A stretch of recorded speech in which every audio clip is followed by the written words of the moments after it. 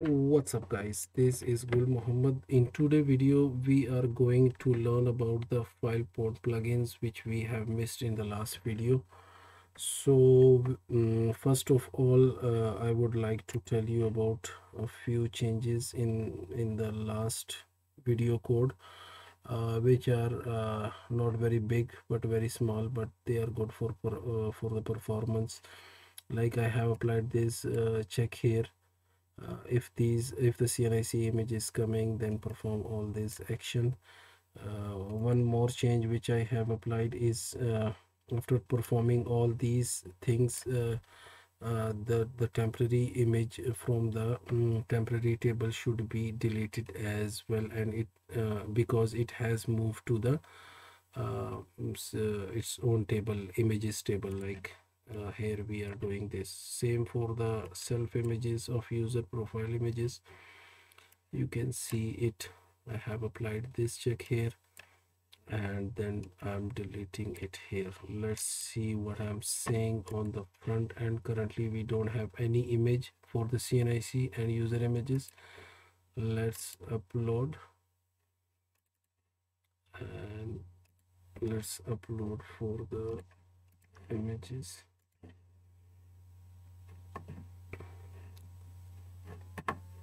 Currently those images are saved here. Okay, you can see this is temporary table.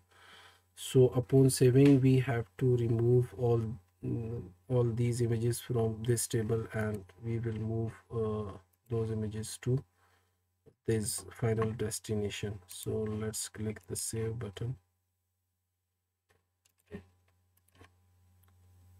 Records are here, and this table will be empty right now. Okay, so let's move to the Filepond plugins. First of all, we are going to look into the image preview plugin. Let's go to the documentation. First of all, let's install it. Okay, after installation, we have to import CSS files.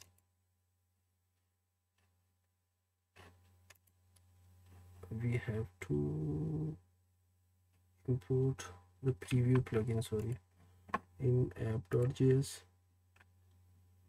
Okay, that's imported.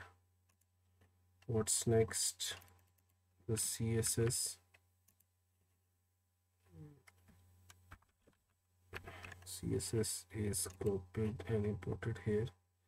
Final register this plugin. Okay, so we are going to register this plugin. Okay, the plugin is registered according to documentation. By default, allow image preview property has a true value. So I think when we upload the image, it should be previewed by default. Let's check. Yeah, it's showing here. So if we want to disable it, we can set this value to false. Let me show you what I'm saying. Let's move to our blade file.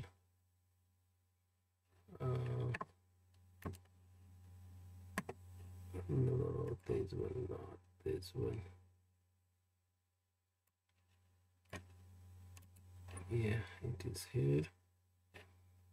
So in this area,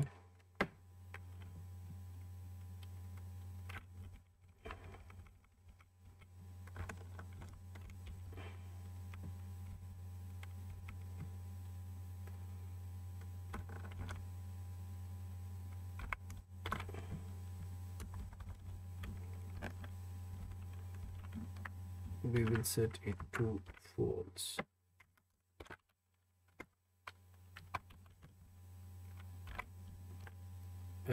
As by default is it was true, so it will not show the preview now. Yeah, it's not showing. Let's delete it back and enable it.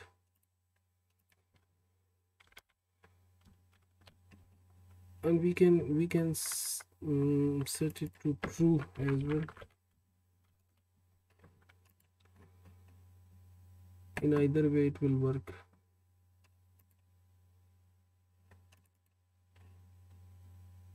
Okay, that's it.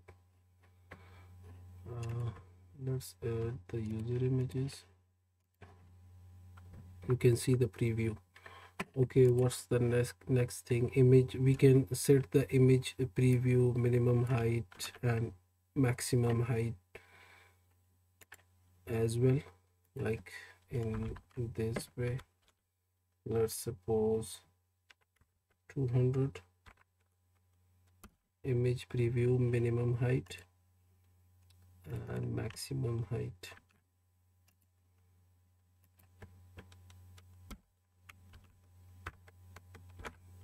Maximum height, let's suppose 150. So let's check it.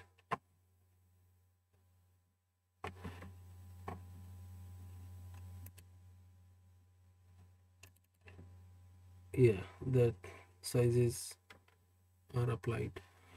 What is the next thing? Image preview height, image preview maximum file size. You can play with all those things. Okay, so the next plugin which we are going to check is, I think, validation. We are going to check the validation plugin, file type validation. First of all, let's install it.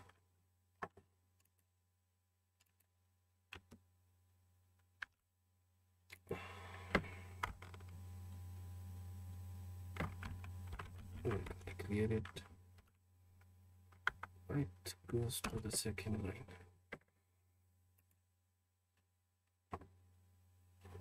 Okay, after installation we have to import the plugin in our app.js. Similarly here. Okay, done. And after that we have to register the plugin. So let's register it here. Okay, it is registered now. Now we are going to use it.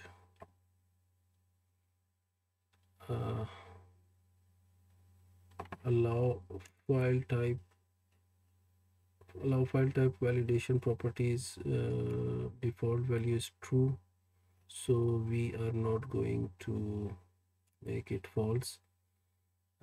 You can check, you can set the accepted file types, like let's suppose we apply this one.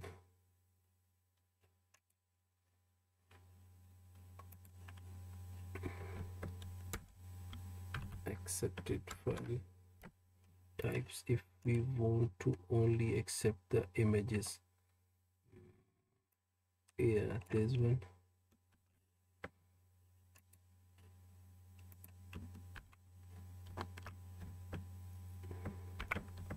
So now only images will be uploaded, no other type of file will be uploaded. Like let's try for something different.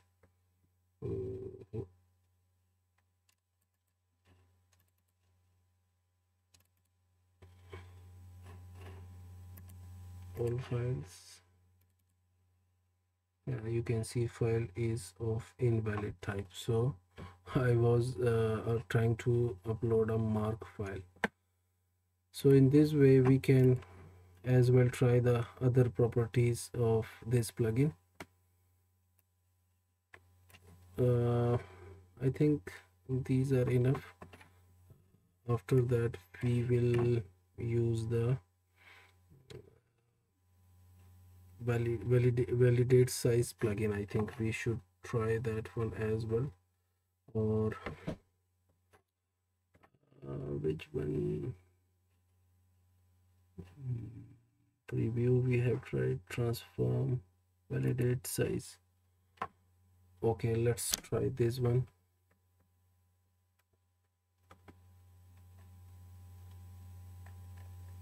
In same way, we have to install the validate size plugin, then we have to import it.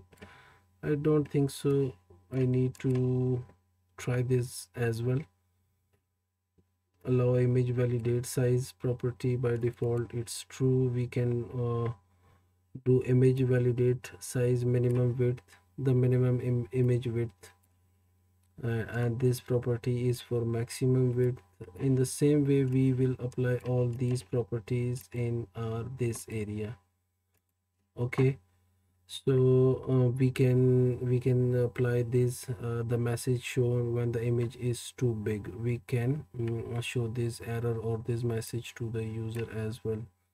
So I hope, guys, I have explained Filepond to the best way according to my knowledge. If you want to see all those things and understand, do watch the previous video, do comment the video, and please subscribe my channel.